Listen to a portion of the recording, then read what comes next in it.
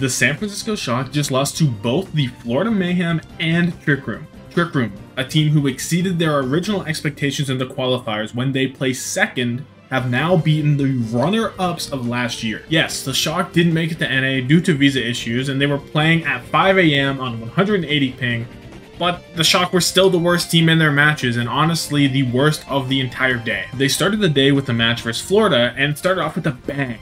Proper on Bastion on Nepal Village in a Ram May rush composition. He made Bastion look broken, and bro probably did more work right there than all the Bastions did in Season 5 combined. They handled Florida's playoff S comp pretty easily with well-executed point control and cooldown rotations. Then came Nepal's Shrine, and Shock opted for the ever-anticipated Junbin Wrecking Ball with Sombra Tracer and Ana Zen, although the double flex did not last long because someone decided to just own them and force them onto Lucio Curie. Shock's ball comp struggled to get in on the attack, but performed well once Shock had the point until overtime when Heesang was scouted out by Chorong while he was staging for EMP, which ruined all of Shock's momentum and let Chorong beat the EMP when it did come through, ultimately costing them the round. On Sanctum, someone showed his flexibility on Sigma and demolished the Shock on both Ball and Winston comps. Florida played it really well, with their Kyrie and Tracer goon squatting on the flank and supplying pressure on the backline. King's Row was a Winston mirror, and it was a decently close 3-1 win for Shock. Someone was playing extremely aggressively, but Shock were able to adapt their playstyle by moving proper over to the Sojourn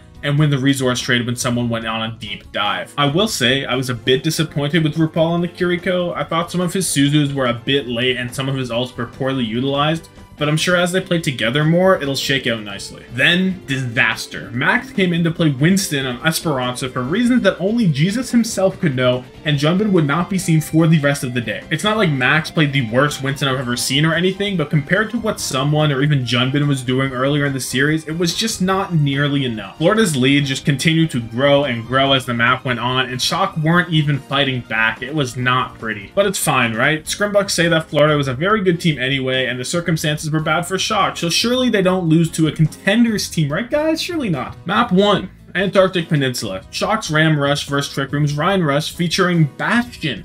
Trick Room used the Bastion to grab some early point control, but it just didn't really matter, and Shock kind of ran over them. They used this method, and they were able to win on some level, but it was pretty much the same story throughout the other 2 rounds. On map 2, Trick Room decided to move away from the rush style and selected Hollywood to play some ball comps, and surprisingly, Max stayed in. Shock spent like 30 seconds in spawn deciding what to run or something, and I don't know what was going on there, and then they came out on a Sombra Tracer Diva, and I guess it paid off because Shock won the scrappy first fight, so it's whatever, but it's like, it just makes no sense. Trick Room were able to set up a nasty dive at the choke and pace their fights very well to get 3 full fights on B before Shock were able to head on the C. Shock were pushing towards the end in overtime, and a long fight breaks out, so Infected is able to build up mines onto the point, and Shock C9.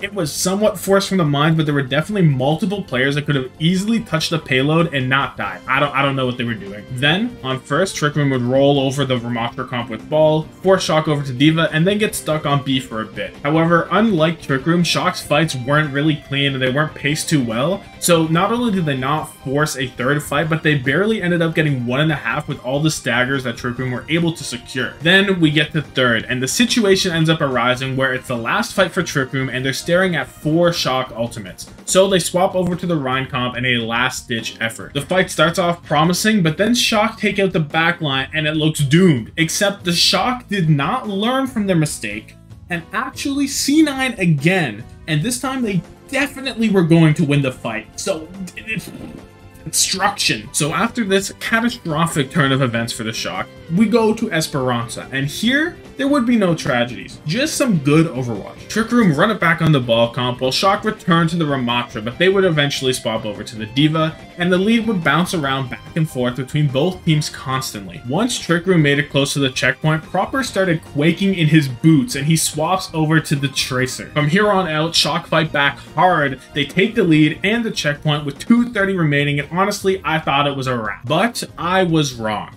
Hummy would find an absolutely fantastic EMP, Baitball was able to clear up Proper and Finn, and they continued to push on and take the lead with mines. Now we are in overtime, and the Shock are fighting back to keep their chance to come out of groups alive. but Trick Room makes a crazy smart play to focus Vindame when he is very close to beat, but he doesn't quite have it. So Vindame is just spamming his Q button, so he immediately drops it, but Maypal comes through with an Ajax of the year, responds with his own beat, and Trick Room can bowl over Shock, and it is over. Trick Room have taken down the most hyped up roster in all of the Overwatch League. Overall, say what you want about Shock's conditions, they got outworked by Florida and Trick Room. Trick Room's fight planning and setup was executed extremely well, and Shock did not match it. Your Tommathan player of the matches are someone for being a beast and a problem in the server, and Pummy for just setting up these fights exceptionally well. I want to know though, are you guys concerned for the Shock, or are you coping with the ping, visa issues, and the, oh, they weren't trying because it's Pro-Am stuff?